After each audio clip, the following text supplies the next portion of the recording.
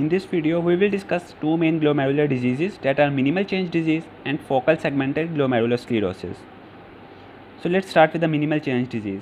Firstly, we will study its pathogenesis, and after that we will study its morphology in details. But before its pathogenesis, I want to mention two small points about minimal change disease. The first point is that minimal change disease is called minimal change because on light microscopic view there is no or minimal change in the morphological structure. Secondly, you need to remember that this minimal change disease is the most common cause of nephrotic syndrome in children. Now let's move to the pathogenesis. So basically this disease, minimal change disease, starts when there are some unknown stimuli that stimulates the lymphocytes to release some special cytokines or inflammatory mediators that are called serum factors.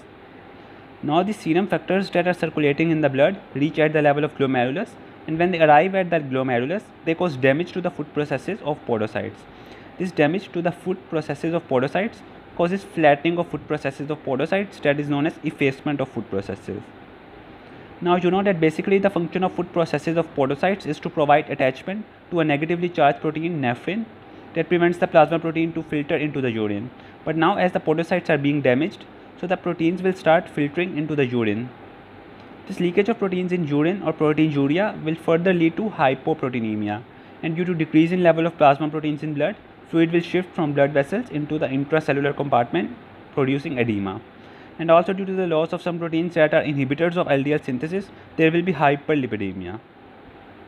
So now you know that this combination of symptoms and signs that are proteinuria, hypoproteinemia, edema and hyperlipidemia, this is called nephrotic syndrome.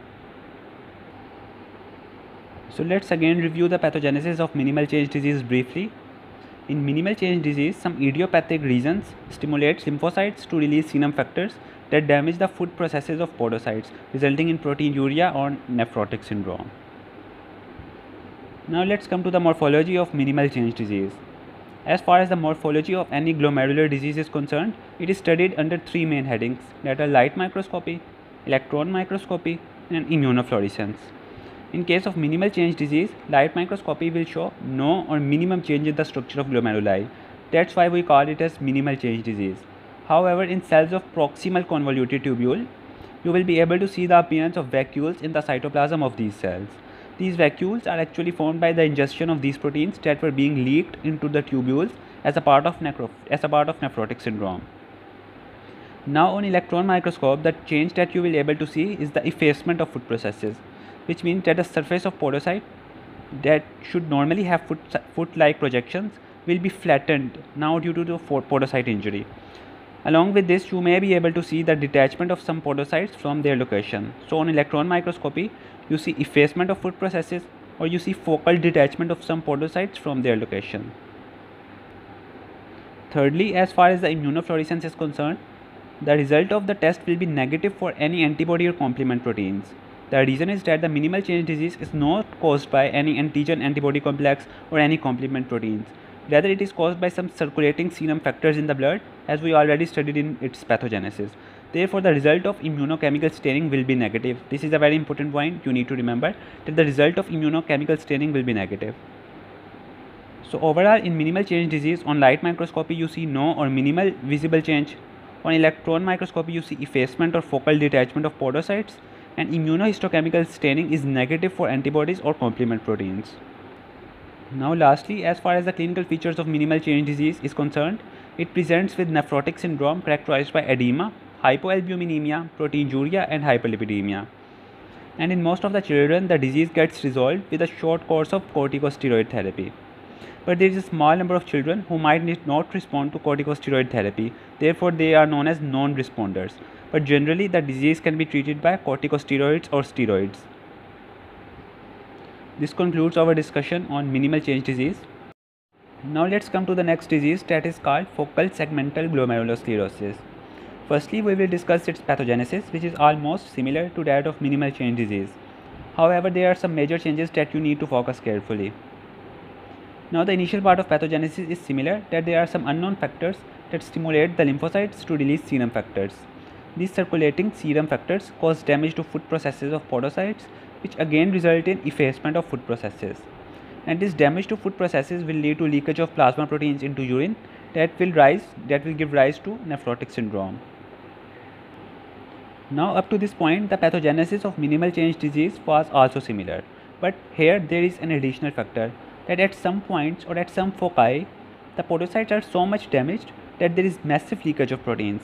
This increased amount of leaked proteins get deposited in the form of hyaline material around the glomerular vessels.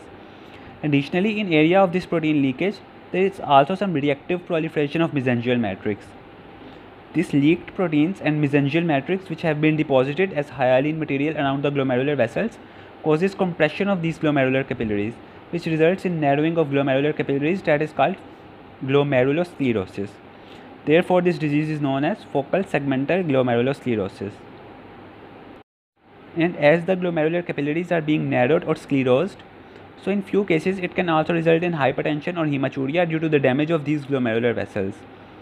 And you have to keep this point in mind that this narrowing of glomerular capillaries that cause hematuria or hypertension does not occur at all in minimal change disease. This is another difference between minimal change disease and focal segmental glomerulosclerosis.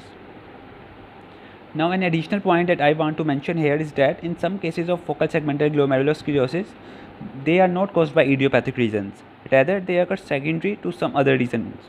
These factors can be remembered by the mnemonic H, where H stands for HIV, heroin, and hereditary.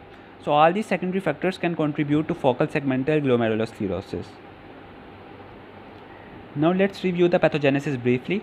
In focal segmental glomerulosclerosis, some unknown factors or some secondary factors stimulate lymphocytes to release serum factors. These serum factors damage the food processes of podocytes, leading to proteinuria as well as deposition of hyaline material around the glomerular capillaries. This causes narrowing of glomerular vessels that is called glomerulosclerosis. Now let's come to the morphology of focal segmental glomerulosclerosis. For microscopic features, the keywords to remember are focal segmental hyalinosis and sclerosis. Focal segmental hyalinosis and sclerosis. So the first keyword is focal. Now you know that our kidney is made up of millions of nephrons, and each nephron is made up of one glomerulus. But in this disease, focal segmental glomerulosclerosis, all the millions of glomeruli are not damaged. Rather, only some of the glomeruli are damaged, and the rest are spared. That's why we call it as focal. Now the next keyword is segmental. Now the word segmental means that even in one glomerulus, not all the glomerular capillary loops are affected. Rather, only a segment of capillary loops is affected. So you can see in this diagram. So we call it this. So we call this pattern as segmental. So this disease is focal as well as segmental. The third keyword is hyalinosis, and this represents deposition of hyaline material around the capillaries and increase in amount of mesangial matrix.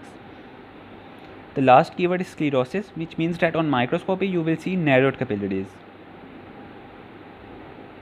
So overall on microscopy you see glomeruli affected by hyalinosis and sclerosis, and the pattern is focal and segmental. Now there are some variants of focal segmental glomerulosclerosis that should be studied along with this. One of these is global sclerosis. Global means that the pattern of involvement of glomerulus will not be just confined to some of the glomeruli. Rather, it will affect all the glomeruli in kidney.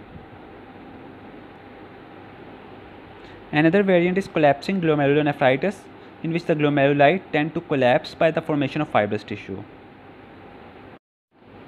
Now on electron microscopy, the changes are similar to that of minimal change disease. First is effacement or flattening of food processes of podocytes, and the second is detachment of some podocytes from their location. Now as far as the immunofluorescence is concerned, then you know that this disease is not mediated by antigen antibody complexes or complement proteins. So immunofluorescence staining is usually negative. But in few cases there may be non-specific trapping of IgM antibody and C3 complement proteins. So the result of immunofluorescence can be positive for these on some cases, only in some cases. This concludes our discussion on minimal change disease and focal segmental glomerulosclerosis.